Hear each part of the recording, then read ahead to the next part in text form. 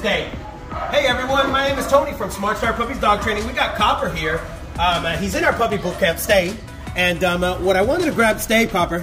What I wanted to grab a quick little video of here is the update on Copper and having accidents in his crate.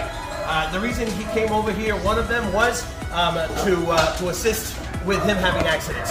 So he hasn't been having accidents at all. I looked at the report. We had accidents on the first day, but after that, once he fell into our system over here and the schedule of how we run, everything, nope, stay. Everything came out great. Nope, Copper, stay. So as long as you have the dog on a schedule that revolves around your schedule, you're gonna be good. And it all starts with us being a little bit more consistent with the schedule and making sure that the dog doesn't have an exuberant amount of freedom. Everyone, this is Copper on a sit-stay. My name is Tony from Puppies Dog Training. Good job, Copper. Oh boy.